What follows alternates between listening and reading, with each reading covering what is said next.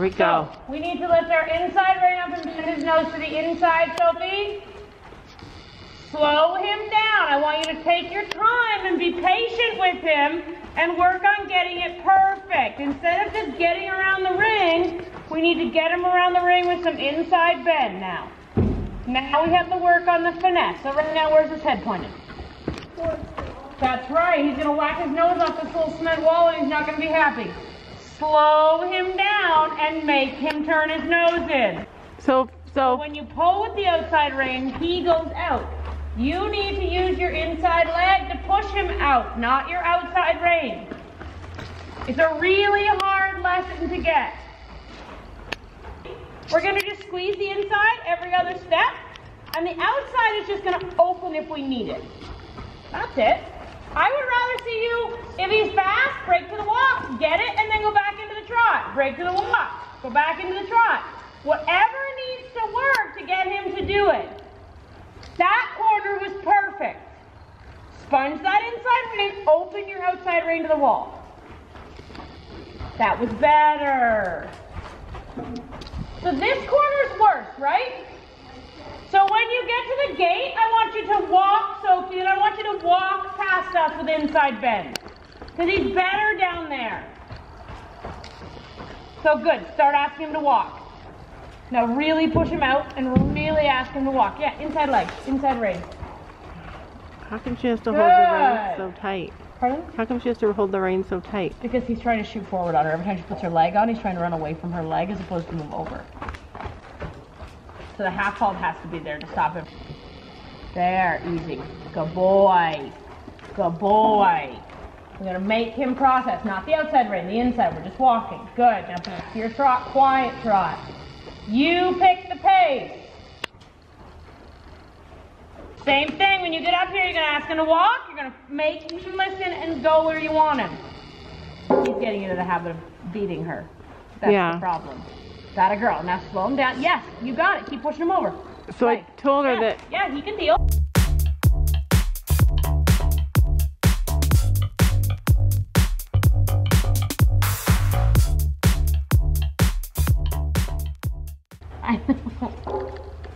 So breathe.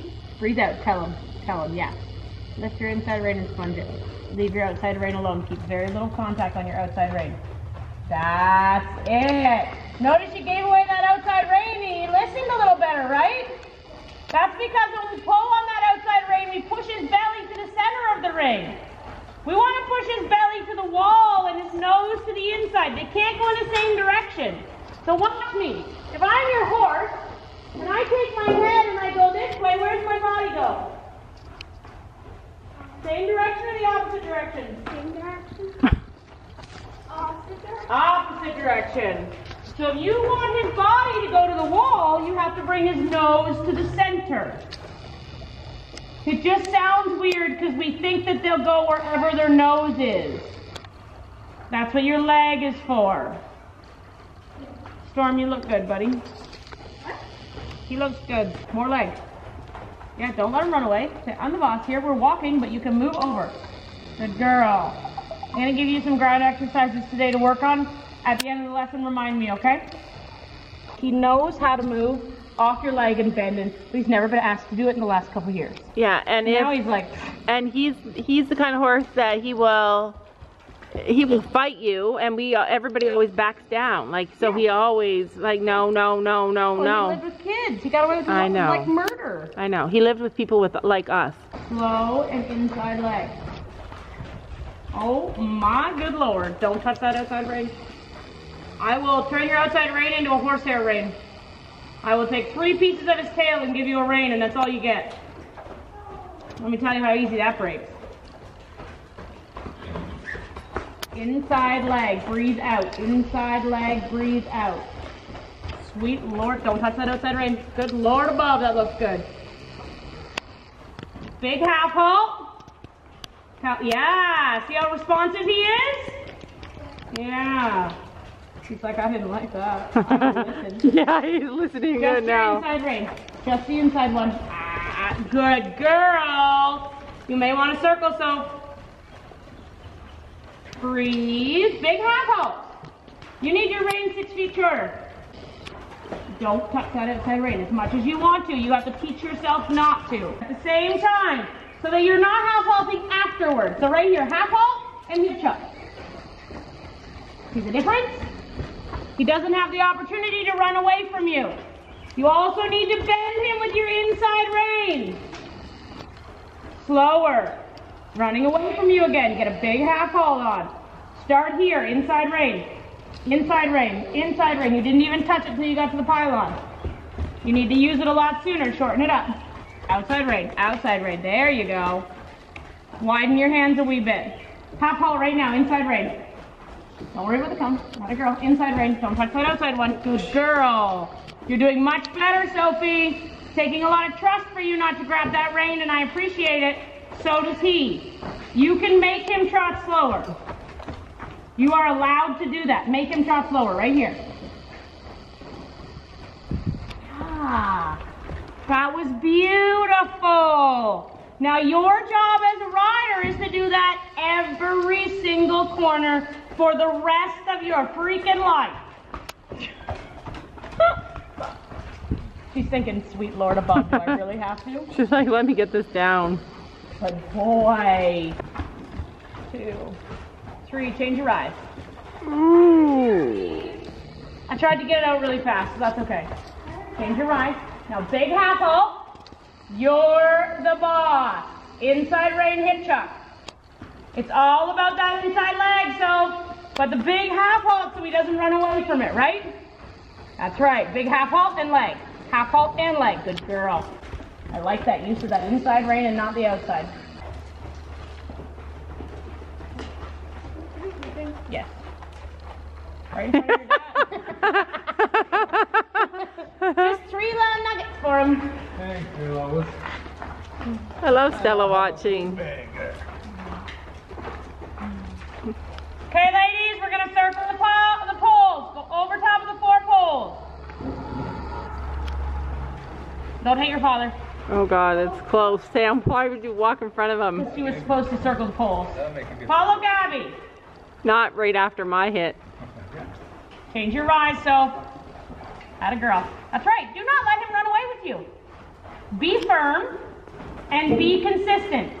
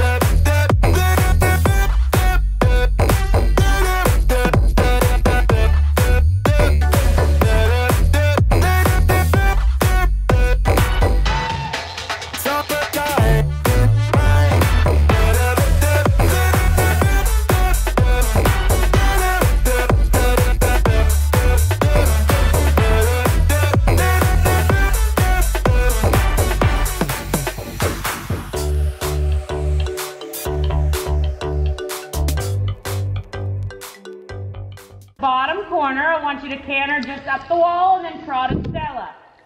So canter. 2, 3, pull and trot. Good, and do your circle down here off your inside leg. Lift your inside rein up on his neck. Big half halt, that's a good bend. Now lots of inside leg. Hip chuck him. Oh yeah, look at you have an inside bend. Make me really happy and proud. Big half, yes. Don't let him take control of you.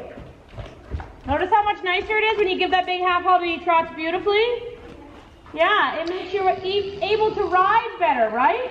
You don't have to be all over the place. Look at how nice, that's 3 circles with inside bend. 3 of them. I'd like you to canter this rail, please, and trot at the bottom corner. Go ahead, sit squeeze. Straight. And trot, breathe out. Inside leg, bend him, right away. Good girl. Don't let him pick the speed. It's not his job. Tighten your core and hold those hands up. Don't fall on his neck. I know it's hard, Circle.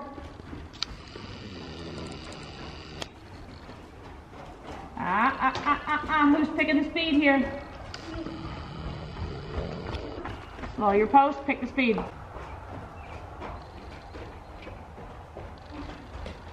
Change your eyes. Thank you. She gets focused on other stuff. That's part of it.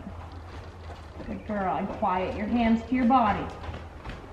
See, when you quiet everything, he trots nicer and doesn't shake his head, right? When we get those hands dancing around, it's hard. We get off balance and he gets more a little finicky. Can you park him facing the end? Stop. Stop. Stop. Back. Yep, you can back up a couple steps. That's fine. Do not worry about the pylon. I do not care if you step on it, kick it, crunch it. You're going to move him towards the center of the ring. Keep his head straight.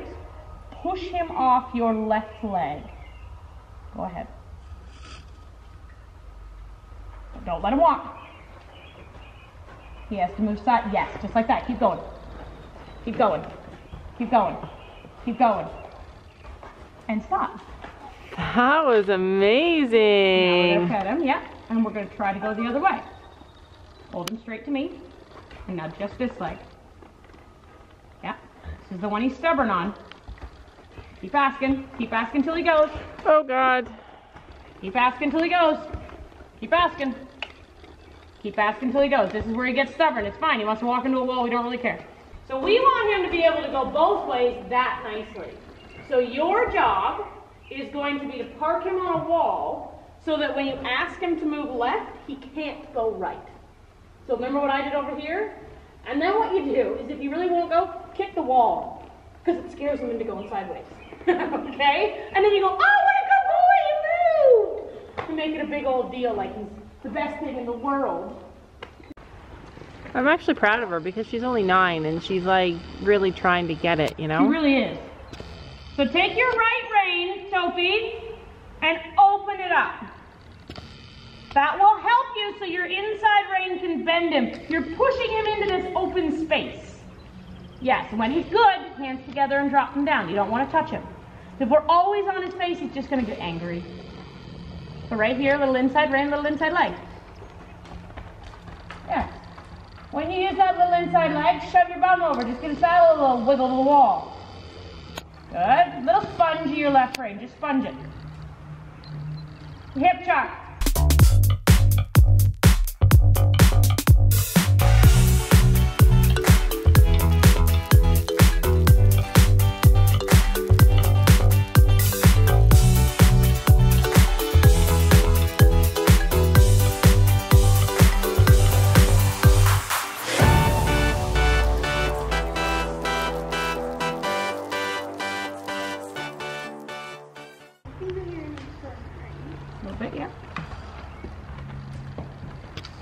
Leave him alone on the straightaway. So look at his head right away. We've got a little bit of crooked, right? Good girl, nice correction. Don't let your rein cross over his neck too much. Now hip chuck him. Lots of leg. On the rise, send your tail to the rail, not your crotch. Bring your left shoulder back, Sophie. Yes, left shoulder back. I'd rather you miss the corner and have your horse bent.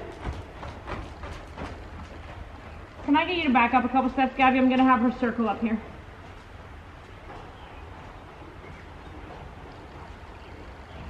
Look at the corner. Circle this end of the ring, please. So open the outside rein. Just hold it open. Way out there, like your arm is straight out in the middle of space.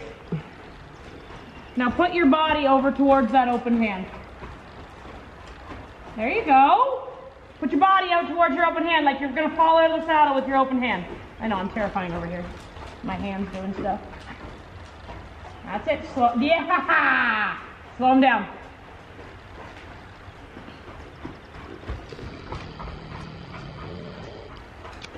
Slow him down. Good girl. Push him over.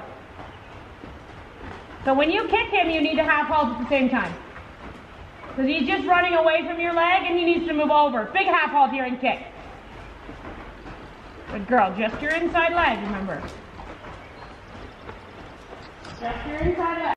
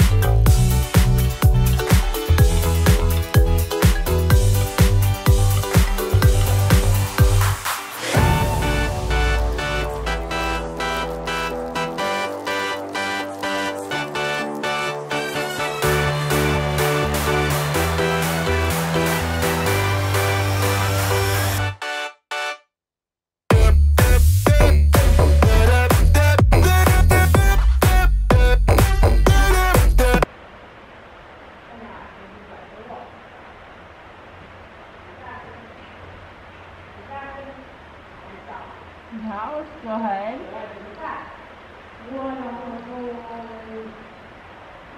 Move off. Forward, take one leg off, and put one leg off. Fine. Put one walk forward. Back.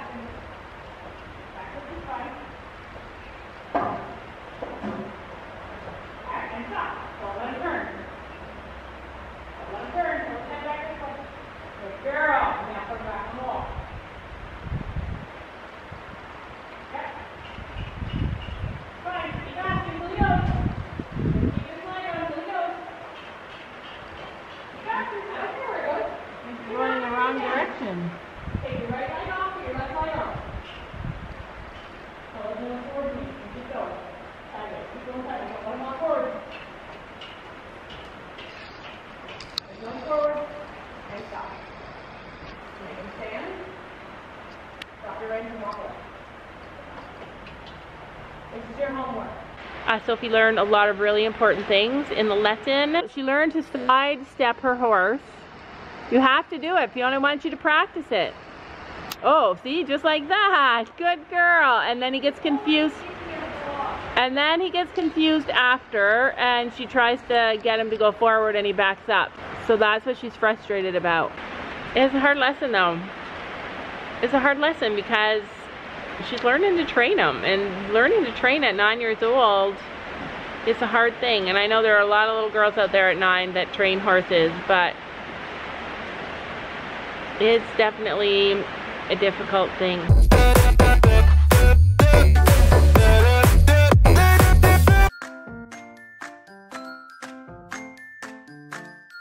And don't forget to make sure to hit that subscribe button down below.